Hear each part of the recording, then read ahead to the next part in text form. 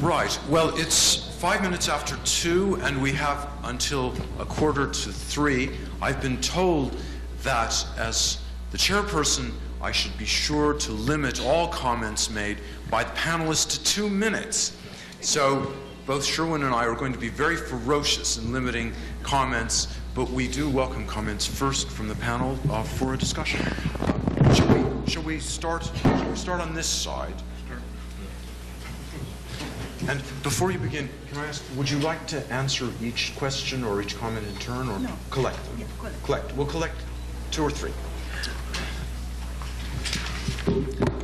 I was just wondering, I think, if I heard you correctly, Rahel, that you said that free people, I don't know if you'd use the term free people, the free don't need mysticism.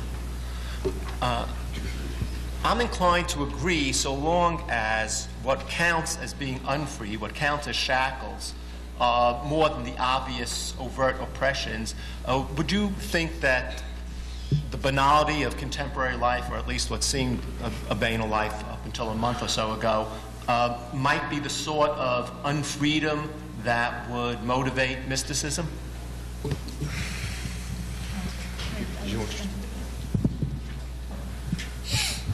I would say that different periods need new responses. We cannot adopt the response of the past in order to answer the need of the present. I don't deny that the existential constraints of the present are quite severe. But it's not freedom that we are denied, it's other things that we are lacking. Thus, we don't need necessarily mysticism. We need new quest of spirituality. But it's upon us to create this new spiritual answer. Do you want to come back? Well, what I would just want is a clarification. Is this new kind of spirituality would have to be such that it would not meet a definition of mysticism that you would accept? And if that's so, what would you make out of the phenomena that Joe spoke about? It looks like some of that has the imaginative attempts to blur lines and to imaginatively put oneself into a different reality, which comes close to what you said as mysticism. It looks like that's what's going on. How do you explain what looks like the upsurgence of these sorts of phenomena? As far as I'm concerned, mysticism has to play like it's a tennis game between the past and the present. Current mysticism dropped the past out. For me, Jewish mysticism is a play between the well of the past through language and the needs of the future and the present. If you dismiss the past, the language, the library, that is a different spirituality, but Jewish mysticism it is not.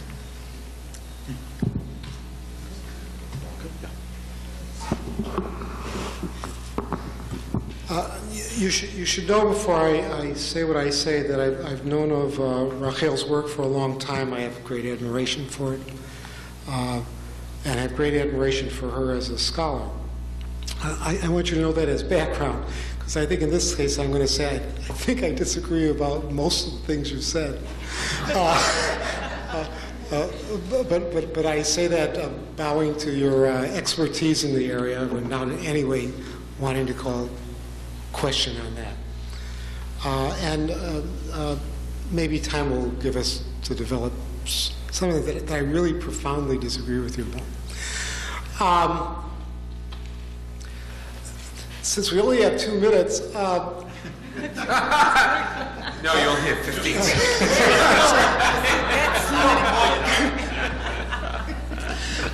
I'm going to do it symbolically through something you said at the beginning and let that open up discussion later. So this is a symbol of the general tenor of the things I want to raise with you as objections. You started out by using a metaphor of the atom, in which you had the atom as a round thing with little things going around with that. That's wrong. That is what atoms are like. Niels Bohr developed a model like that for what an atom is, and then discovered that it's wrong. It's just not what atoms are like. The reason atoms can't be like that is because of quantum mechanics.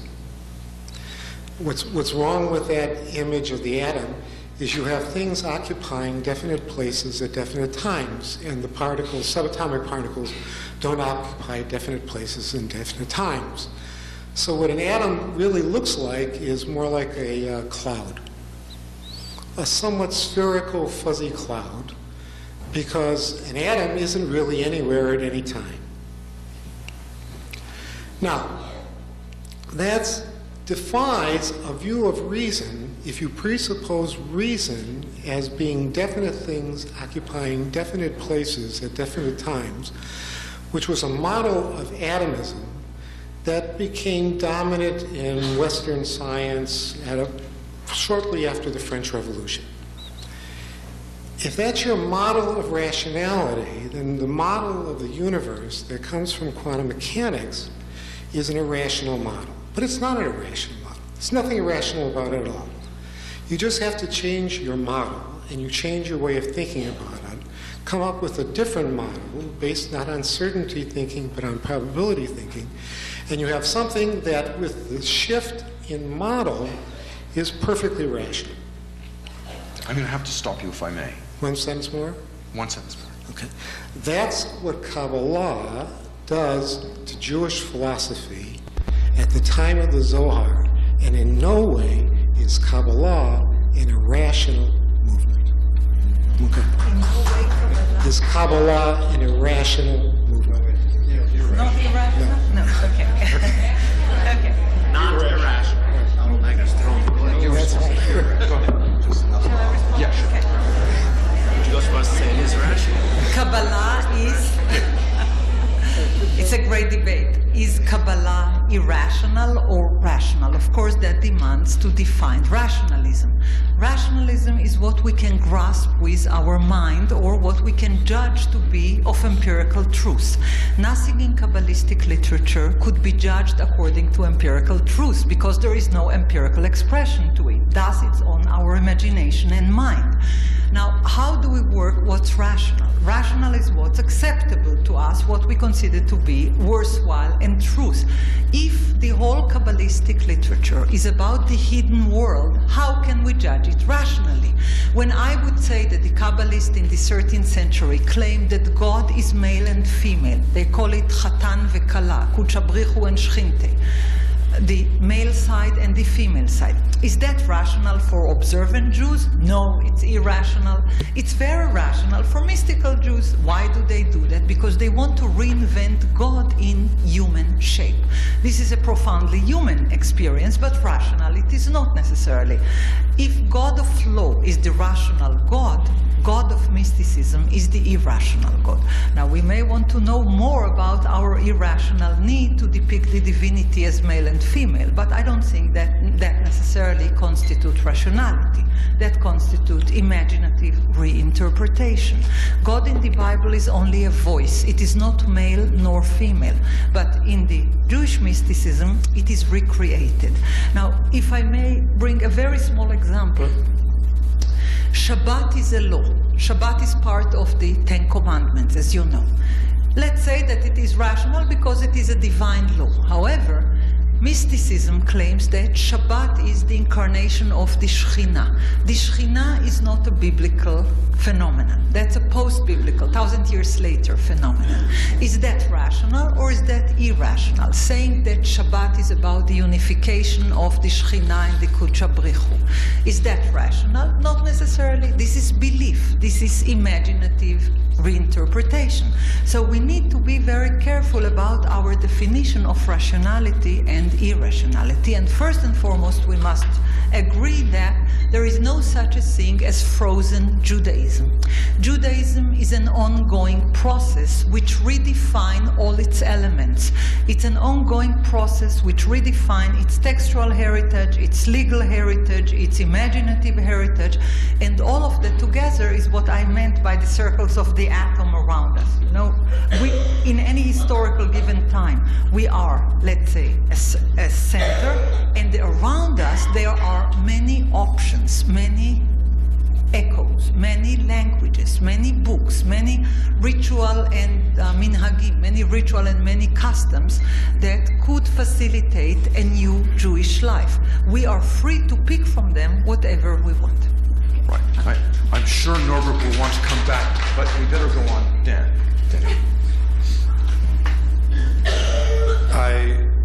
I've had a strange experience listening to your talk. I told you when you returned that I thought it was wonderful. The strangeness is that I consider myself anything but a mystic and anything but even interested in mysticism. And yet, I was fascinated by your approach because it gives me, and I think it gives a person who takes a rational approach, a window into an entire world of experience that we might otherwise feel is foreign to us. And because I think your point that it is the human existential situation of the human beings involved that either calls forth their mystical response or doesn't because they don't need it, which is, I think, a very helpful, maybe a profound way of looking at a great deal of human creativity. But it occurs to me, and this is not in the form of a question, it's in the form of a comment, and perhaps you can comment on my comment. The comment is that it would appear to me that given your understanding, Christianity and Islam would be alternative fictions, just as Jewish mysticism is an elaborate fiction. So are Christian and Islamic mysticisms. And if halakha and mysticism are the alternative ways of dealing with experience, the rational, halakhic rational versus the mystical, what is the corresponding alternative in Islam and especially in Christianity? Thank you.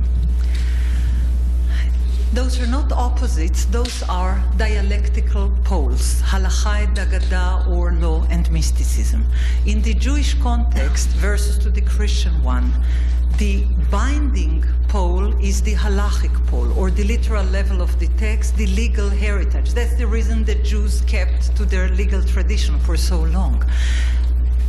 Only those who held to the legal binding tradition were free to play with their imagination in the mystical arena. Thus, if you don't hold to the first one, you are not free to the second one. Because of that, and only because of that, Christianity was dismissed, not because of its content, but because Christianity dismissed of the law, they were denied the freedom of the legendary part of it. The Jewish precondition was always, if you do what you are told, you are completely free to think what you wish, and not other way. You are not free to do what you want. You're bound to do what you're told by the law, by the community, by the heritage, and then, and only then, you are completely free thinker. You can contemplate, interpret, rewrite, rethink, do whatever you want, as long as you comply to that. If I may, one more sentence. I want to bring a classical example of the basic text of Jewish mysticism, the non-compensatory mysticism. If the chariot mysticism is a compensation of pain and loss, I'd like to bring another example for non-compensatory mysticism. The book of creation, Sefer Yetzirah, was written about 2,000 years ago, in the days that the temple was still standing. It starts that following. It says, when God Almighty chose to create the world, He created it with 32 passes of wisdom. Why 32? 22 letters and 10 digits. By Sefer, Mispar, Vesipur. By book, number, and narrative. By letters, by numbers, by narrative. Now this is a wonderful story of creation. It's an addition on Genesis, because in the Genesis creation story, we are not there and we do not share in the process of creation. In the book of creation, in Sefer Yetzirah, we are sharing by the new mystical interpretation with the process of creation, because we also share those 32 paths of wisdom, 22 letters and 10 numbers, because those are the foundation of the human spirit. If God created the world with letters and numbers, we may participate in the process of creation. Maybe not with that gift, maybe not to that extent and with that gifted a talent, but we are also part of the creative process. Because of that, it's called Sefer Yetzirah. That's an example what you do with mystical reinterpretation. You enlarge the meaning of human participation. You enlarge the meaning of human existence. You deepening the dialogue between man and God. You deepening the dialogue between what's possible and what's impossible. Just a footnote and then a question, if I may, Rahel. You and I said we would find some way to respond to Joe Schumann since we were denied that. So a little synthesis here. You said that the word religion is not found in the Bible, and that's true. There are 27 documents which are an extension of the Bible, called unfairly by the world in which I work the New Testament. But one of those documents is the Epistle of James, which is the most Jewish of all the 27 documents in that collection. And it does indeed use the word religion. And it goes this way: religion that is undefiled before God is this, to care for the widow and the orphan. And that made me think of the things that Joe Schumann was saying. Now, my question.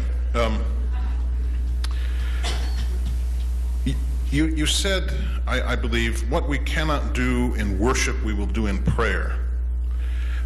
For those of us who cannot or will not pray in any sense to the word pray, where does that leave us? When I said what we cannot do in worship, we can do in prayer, that is, of course, not our present situation. It was the past situation.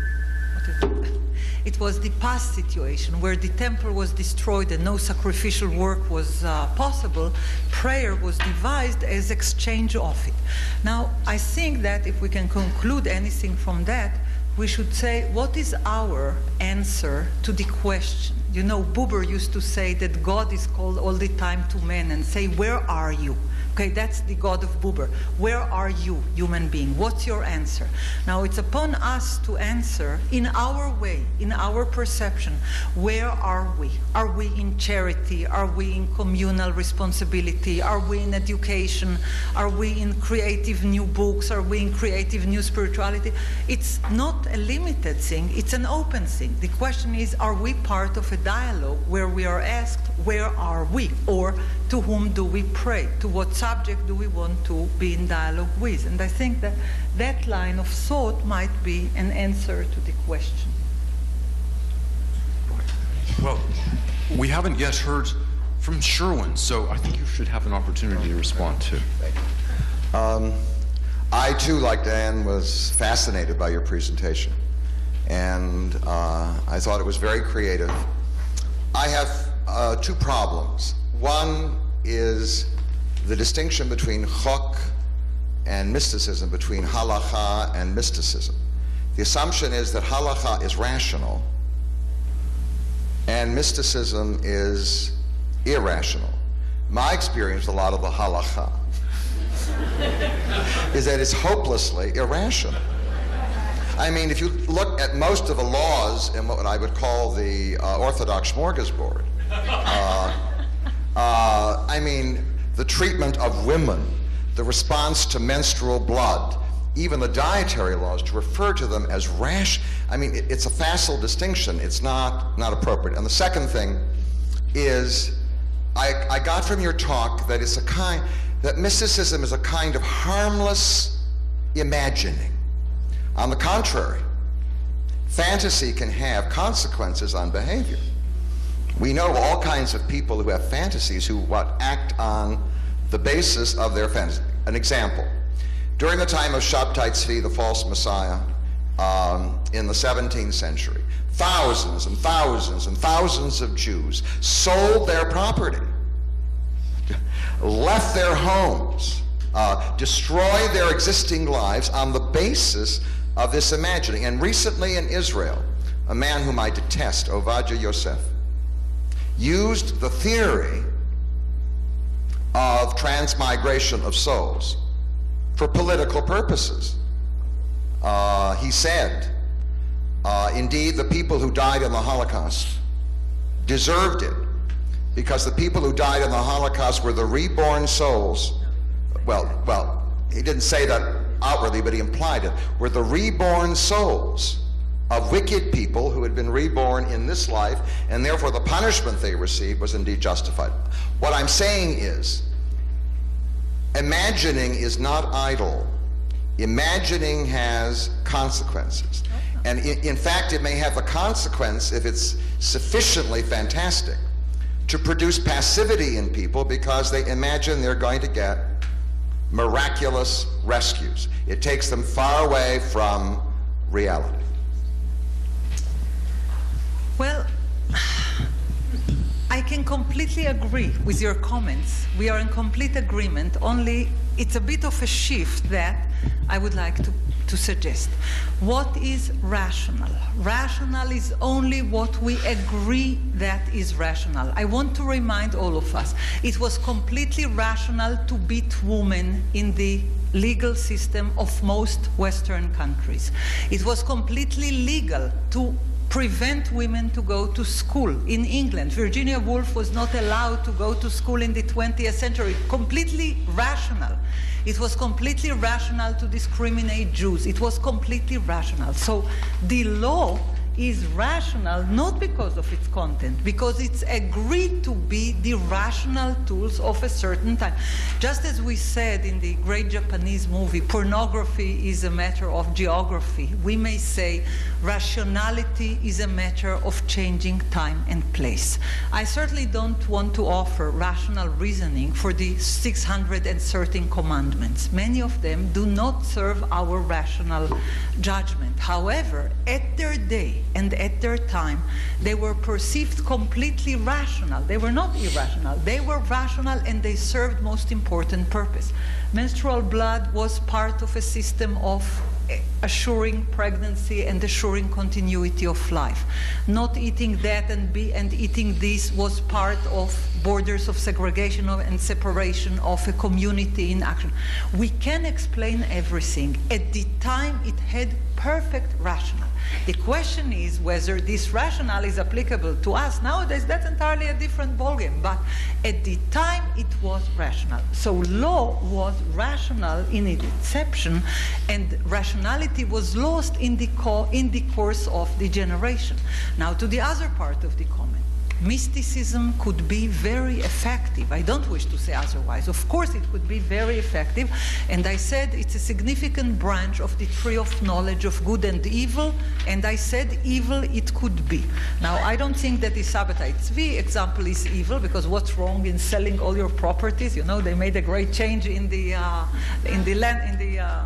real estate market. That's not evil. However,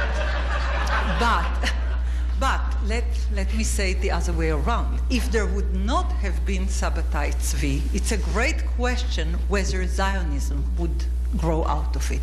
Sabbatai Tzvi is a leader of the Messianic dream, and the Messianic dream is that reality could be alternated, that there could be an alternative reality. That is what Zionism was about. And if there would not be a pre-Messianic banner, there would be no Zionism and its consequences. I think, and I'm positive, that mystical games can have very profound effect. However, they don't have a profound effect because they are rational. They have a profound effect because they are irrational, because they are challenging borders of rationality. Rationality should not be hailed uncritically. We should remember that what was completely rational to us was not necessarily completely rational to our forefathers and foremothers, and vice versa. What was completely rational to them is not rational to us. I'm sure many of you remember that there was time that it was very rational not to feed a crying baby, because only every 4 hours you were allowed, and not otherwise. Nowadays, it seems cruelty that it was completely rational not to allow certain people to do certain things. It was part of rationality, but that was the law. So law and rationality are equated in certain historical circumstances. So we should not misjudge the rationality of the law. We should ask historically what it was talking with and how it was affected. Okay. Right, I'm sure Sherwin would want to respond, but we must move on. Joseph.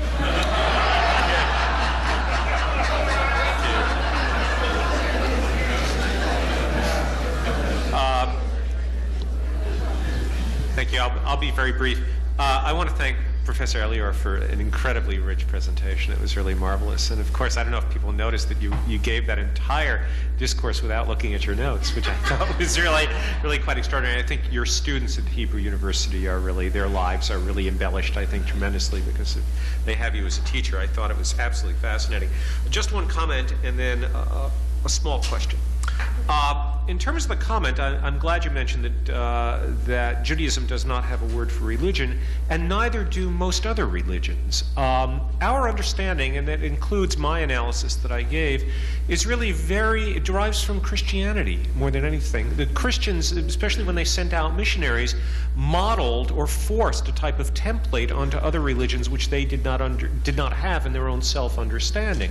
I mean, when the missionaries came to India and they said, well, every religion has to have a scripture, the Hindus were just doing their thing, and indeed they had to say, well, the Vedas are our scripture, or whatever. I mean, all those categories that we understand in terms of religion, having a liturgy, having a worship, having rituals, having a scripture, all of that is really imposed by a type of Christian way of understanding religion. And I think it's important to know that, and it's particularly, and this has nothing to do with the professor's talk, with our understanding of what's going on in Islam today. I think that, again, the notion of religion and those Christian categories have been posed on the Islamic world in a way in which they may not, in their own self-understanding of what they're doing, indeed have.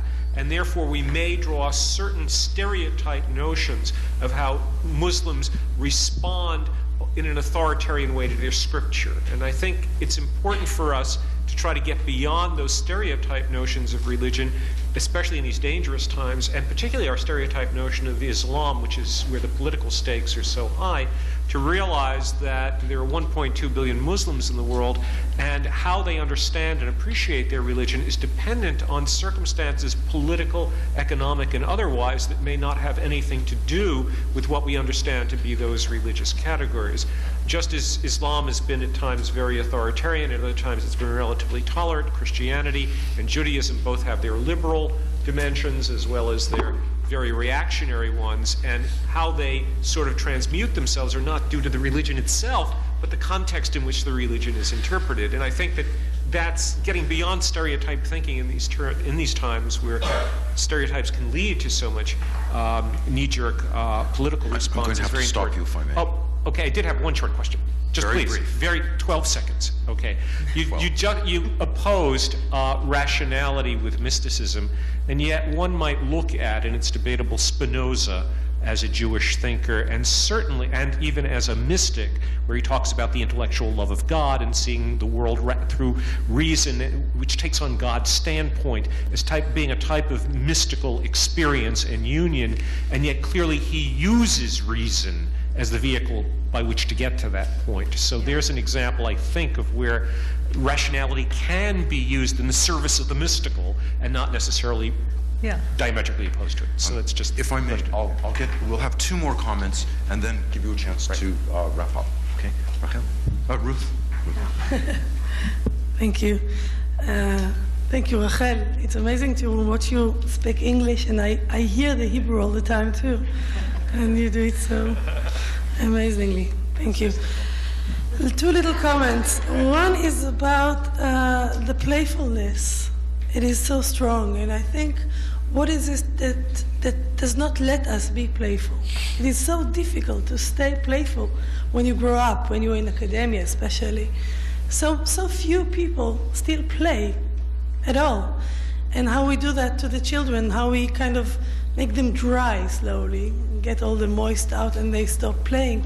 And really, I think everything that is important in culture happens when one is playing, whether with atoms or with words. So that is a big idea of playfulness. It seemed so easy, but it really is not. And it has this kind of paradox of be spontaneous. The minute you think about it, there's no way you can be playful or fall asleep when you want to. That's a big question for me. The other thing I wanted to say, a little thing to Sherwin about Rav Ovadia Yosef. I like Rav Ovadia Yosef, and I enjoy him. And I think he has the problem of, like, when you receive email, and it's from someone you're not used to talking to, you can never tell, especially in English for me, if they're joking, if they are sweet to you, or if they are stabbing you. There's no way to know, because it's only the letters and no music. Rav Ovadia Yosef is a performer. In my eyes, he's one of the better stand-up comedians there are in our time. And when you think in a Sephardic way of thinking, when you come to the Shabbat portion in synagogue, he is not there. He is political, for sure. And he is worth his, I don't know how to say it in שווה את הכסף שלו in Hebrew. He is worth, there's a lot to fight him about. But I think when he's using his words, his vocabulary, and his culture, sometimes we are just missing jokes. And what you said here was a big thing in Israeli newspapers. And this was, I believe, one of the times that he did not deserve what he sometimes does deserve to get. I'm going to have to stop you if I may. But like, Rega, there was something important. To Rachel, just a minute. I study Midrash, and you are specialized in Kabbalah. And the way you described it, it was as if it is almost the same thing, Midrash and Agadah and Kabbalah, because it's playful and because it's reinterpreting something classic to new life. I would say that the difference between Midrash and Kabbalah that is strong in my eyes is still a different wavelength of Kabbalah. Midrash is looking straight in the simple little things of life, and they're looking in your eye. Kabbalah usually looking very high up to all kinds of things that are not our usual cups and salt and pepper. And I think in that, even if they're doing the same kind of procedure, it's very different. Yeah. Okay, and Andre. Sorry. It's all right. Thank you. Thank you. There's a couple of, I don't have questions, but I have some methodological criticism. And it comes from not anything I know, but the way I think.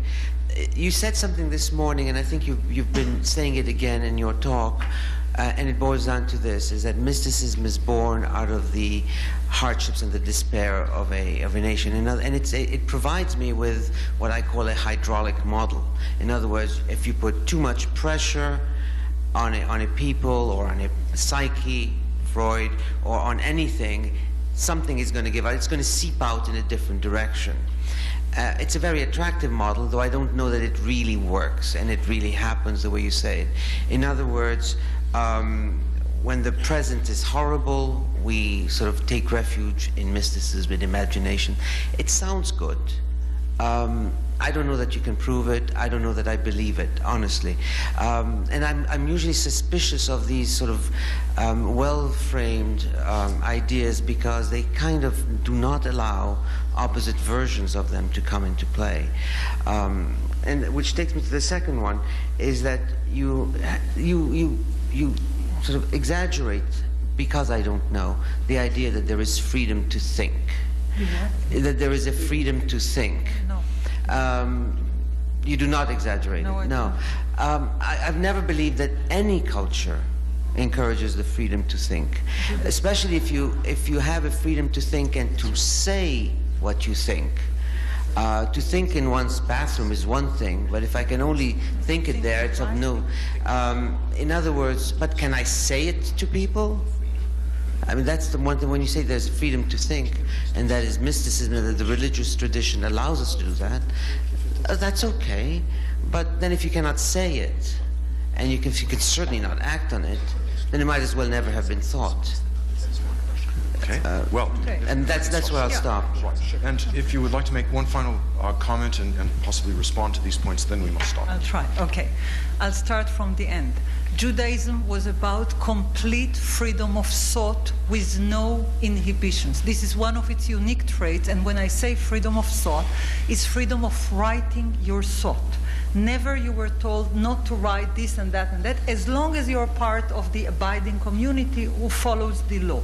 There were no restriction of thought. In all the credos and in all the classical books, all through the Middle Ages, they say you may think and write what your thoughts are as free as you wish, as long as you do not debate about following the law. So that to begin with. You may disagree with what you call the hydraulic model. I would just say that this is not the only model. I don't wish to say, and I brought the example of the book of creation as the non-hydraulic model, okay?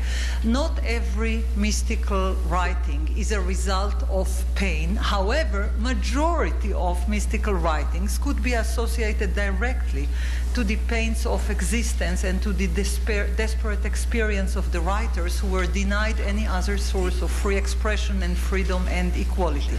So literature was, I call it, the playground of imagination and freedom, where any kind of other freedom was denied.